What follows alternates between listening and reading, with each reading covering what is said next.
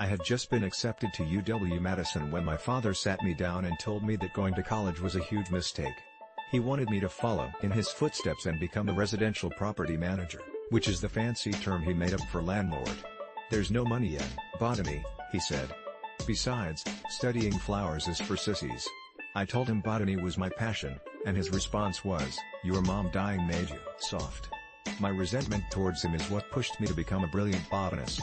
In the end, it turns out I made the right decision. The world didn't end overnight. The signs were there early on, but it took years for the USA to collapse, mostly because people didn't believe the pandemic was as bad as it really was. While this was unfolding, I applied to every underground shelter I could find. Over a dozen responded begging me to lead their agriculture department, but I chose the shelter that allowed me to bring A+1. My father.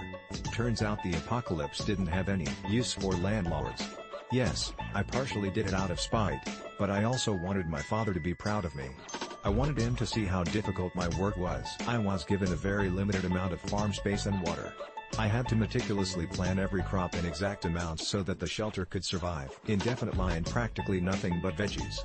My crops were working, too. None of us had left the safety of the shelter for years. As far as we knew, there was no world left to return to. Then disaster struck, years into the apocalypse. Someone had sabotaged our seaweed tank. Of all the crops to destroy, they picked the single most important one.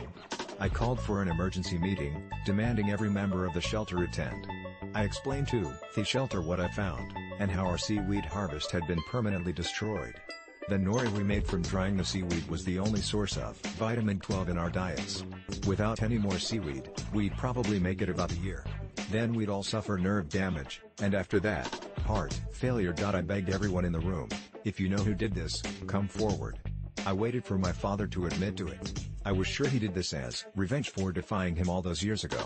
Instead, a 7-year-old started crying. I recognized her as one of my assistant's daughters. She said she was tired of eating seaweed, that she hated it, so she ruined the tank not knowing its importance.